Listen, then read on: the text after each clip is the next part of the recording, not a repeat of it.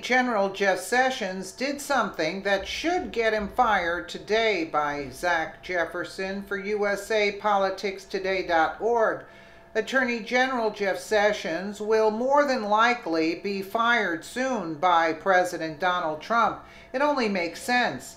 Sessions has repeatedly recused himself from big cases. This time, we're talking about Hillary Clinton's Uranium One Russia scandal.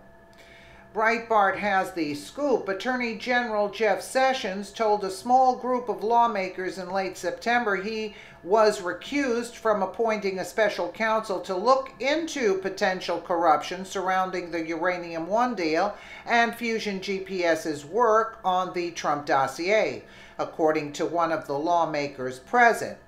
Representative Matt Gaetz told Breitbart News on Wednesday that he and other House Judiciary Committee Republicans had met with Sessions at the Justice Department on September 28th in advance of an upcoming committee hearing with Deputy Attorney General Rod Rosenstein later this month. Gaetz said that when he asked Sessions to appoint a special counsel to investigate the 2010 uranium deal and Fusion GPS, the Attorney General stood up, said he could not discuss the matter because he had recused himself and walked out of the room, leaving them with a group of Rosenstein staffers who showed no interest. Gaetz said he said that anything that had to do with the 2016 election or Russia or the candidates in the 2016 election fell under the scope of his recusal, and he left the room. He added it was Sessions' position that his recusal on the Russia matter divorced him from any oversight on Uranium One and the Fusion GPS.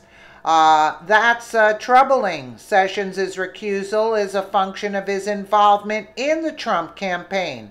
In no world does that impact his judgment as it relates to Fusion GPS and Uranium One, but he views the recusal more broadly.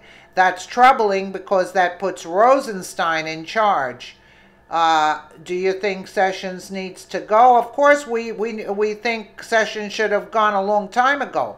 But it puts Rosenstein in charge, who was involved in the Uranium One deal, along with Andrew McCabe and Robert Mueller, who's investigating Trump on the Russia deal. I mean, really? Russia collusion. I mean, really, it's beyond, yeah, because that has nothing to do with the 2010, doesn't have anything to do with the 2016 election.